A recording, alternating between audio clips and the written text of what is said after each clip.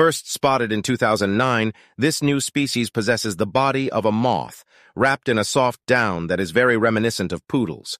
The photographs were taken in Venezuela, South America, in the Canaima National Park.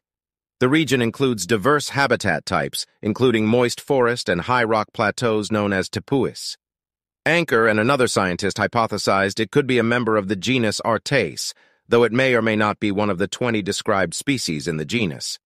The moth is often confused online with images of other furry moths, such as Bombyx mori, while one of Anker's colleagues speculated that the Venezuelan poodle moth bears some small resemblance to Diophora mendica, a tiger moth from Eurasia.